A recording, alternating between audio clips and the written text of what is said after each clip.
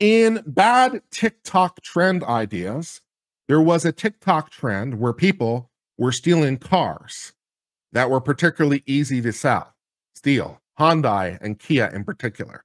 So Hyundai and Kia apparently were not designed really well with the anti-theft in mind. And they were apparently very trivial for someone to basically hotwire.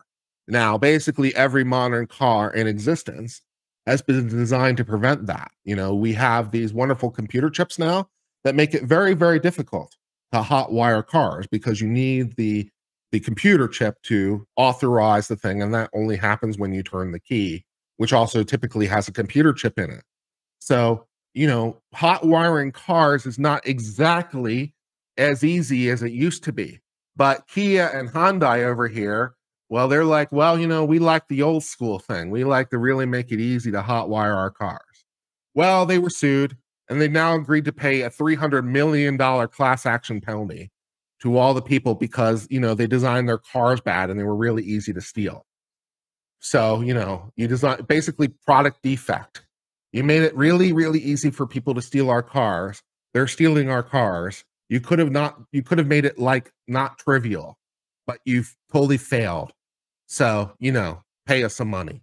So they've agreed to pay $300 million in the money because they're really, really shoddy designs. Let's learn more.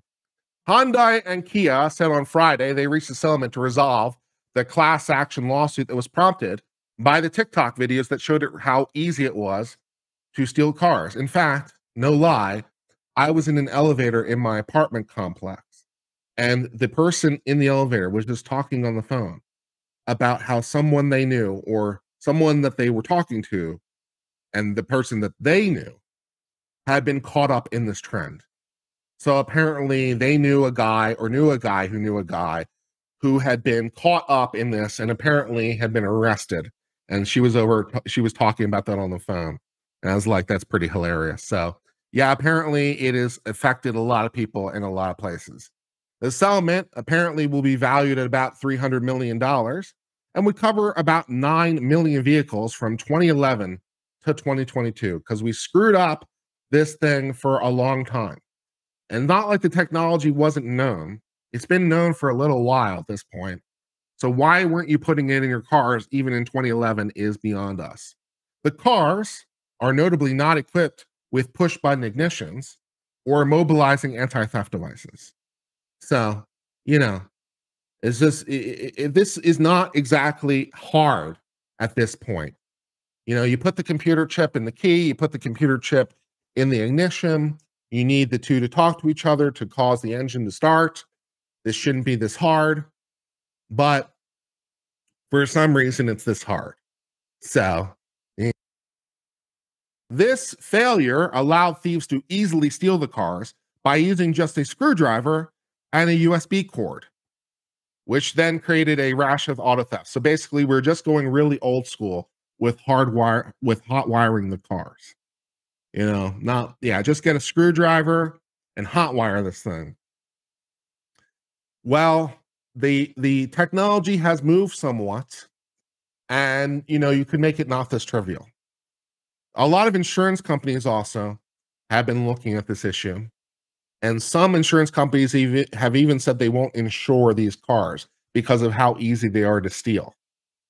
So the insurance companies are also not thrilled with having to pay out the massive amounts that have been having to pay out because these cars are really, really easy to steal. So it's not been going great. The settlement will provide cash compensation to customers who suffered a theft-related loss or damage, which would not have been covered by insurance. So if your car was stolen and your insurance didn't pay out, then we got your back. As well as reimbursement for insurance deductibles, increased premiums, and other losses, because as I mentioned, insurance companies sometimes have just been flat out denying coverage, and sometimes have been raising coverage because the risk profile is higher, because they're real easy to steal. So we will pay you for your losses. We will pay you for your insurance premiums. We will pay you for your deductibles because we screwed up. So yeah. A software update will also be provided to some eligible owners.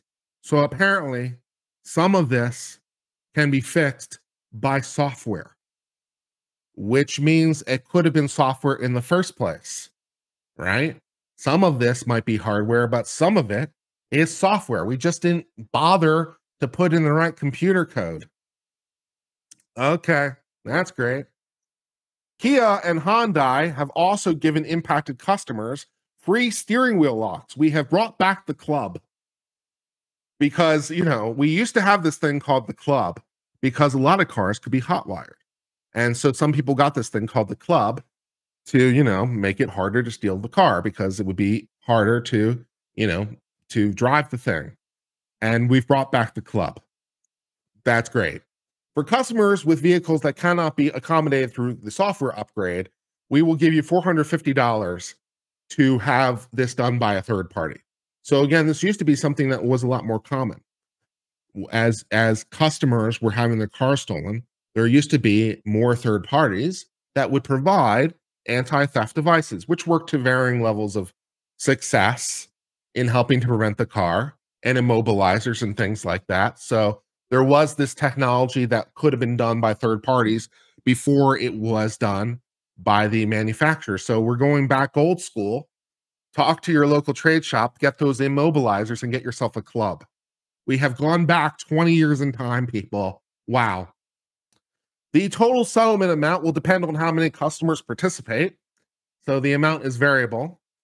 Hyundai and Kia failed to sell cars equipped with fundamental anti-theft features that was not victimless. Yeah, again, this shouldn't have been this hard. This technology has been well known for a while. It was well known in 2011. It's of course gotten better since then, as all technology does. But even in 2011, it shouldn't have been this trivial. So why did you design your cars this badly? You just literally didn't care. And you created a basically defective product that caused problems. So, yeah.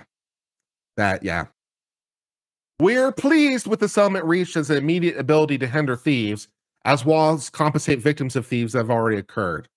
The proposed settlement will be reviewed by court and is expected to be approved probably in July. So, coming down the pike, as it were. The wave of thefts began in 2021 and spread nationally, with a spike last summer, based on the instructional videos posted on TikTok. Here is how to steal the car. If you do this, you can steal a car, which, by the way, the instructions alone are, of course, legal. So you can't arrest the people merely for providing instructions on how to steal something, because that is not illegal. You can provide instructions on how to commit any theft or any other thing. It's like, here's how to go about it. As long as you're not specifically encouraging a specific person, right, then it's not solicitation. You're just giving generally interesting information to a generally interesting audience. And people were very generally interested, it turned out. Some police departments reported continued thefts despite the anti-theft software nearly 3 months ago. So they tried to fix this with some anti-theft stuff, but apparently it may not have been fully successful. So maybe give it another go. Hyundai and Kia, for their part, among their chief legal officers, stressed that the companies are committed to customer safety. The chief legal officers over here are having a bad day for Hyundai and Kia. When chief legal, it's not going great. We appreciate the opportunity to provide additional support to our owners who have been impacted by this increasing and persistent crime. I am sure you appreciate the opportunity. I am sure you really appreciate the opportunity to spend $300 million. Probably right about now, you are muttering under your breath, why are our clients this stupid? I don't know that for a fact, but I'm going to just assume it. That you're like, hey, why did you do this? Why are you this stupid? Why is this my problem? Why do we have to write a $300 million check? I hate you all. So that's probably what the unofficial statement is. The official statement is, we appreciate the opportunity. Okay, fine. Thus, that brings us to the end of the discussion of the TikTok trend, which has ended in $300 million of cash. And we are going back old school. We're bringing back the club. We are bringing back the anti-theft devices by the third-party shops. We are bringing this back way old school. And we're just doing the 90s all over again. So fun times for sure. So they have to pay the money. for the things. And maybe here's a thought: how about just design your car so they're not completely stealable? That'd be great. Just use the technology that's like readily available. It doesn't even cost very much. So it's not even like a cost thing. How much could it possibly be? Just do the thing like everyone else does. It'll be fine. That for the moment brings us to the end of discussion of this story.